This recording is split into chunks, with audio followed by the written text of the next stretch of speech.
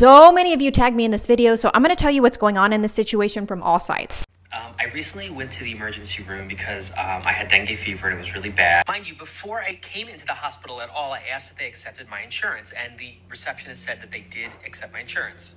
So anyway, the registration nurse comes in and she gives me this piece of paper, and basically what the paper says is that the doctors or the anesthesiologist or anybody else that treats you are not employed by the hospital. They are private practitioners, and also that they may or may not participate in your insurance plan. Okay, so for the sake of time, I'm going to have to summarize what happens next. So basically, this guy just got a form to sign that says, hey, even though you are in a hospital that accepts your insurance, we have doctors here who are not in network with your insurance. So then this patient has a very normal response and says, well, if that's the case, can you make sure that all the doctors who are going to treat me are in network with my insurance? So then this nurse or this registrar is basically like, I don't know. And she goes and she gets the doctor, and the doctor comes in and he's like, dude, I don't know either. I don't deal with what's in network or not in network. I can't tell you.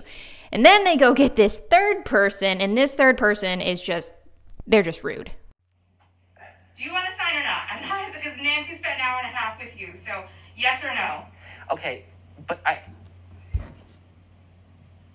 understand it's difficult, but I just need somebody to tell me. I can't tell you. You can't tell me if you accept Cigna or not? No, that's billing. That's not me. Is there somebody I can talk to? I don't know. Okay, so let me tell you what's going on here.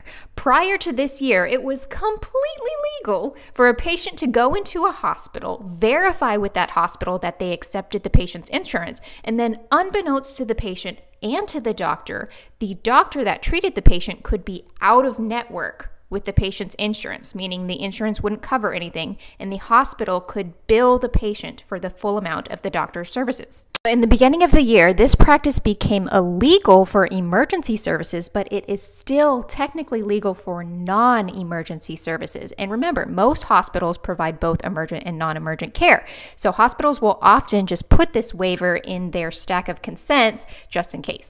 I am not defending the actions of this specific worker in this video, but I need to let y'all know why nobody could tell him anything about his bill. 99% of the healthcare workers working in the hospital have no clue whatsoever what your hospital visit is going to cost you. And if the hospital is in network with your insurance carrier, insurance carriers can have hundreds, thousands of different plans that all cover different things. Most insurance companies require hospitals to submit all the diagnosis codes, procedures, notes before they'll fully decide what they will cover and what will be the patient's responsibility. When a patient goes into the ER for an unplanned emergency, it is almost impossible to know every single test and procedure the patient will get while they're there.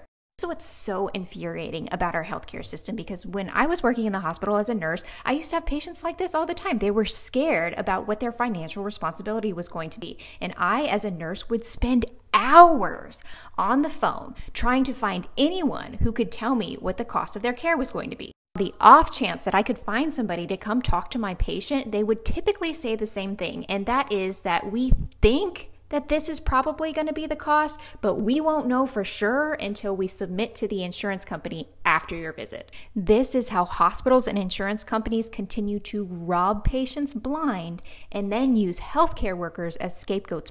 And to the patient in this video, I'm so sorry. Our healthcare system needs to change.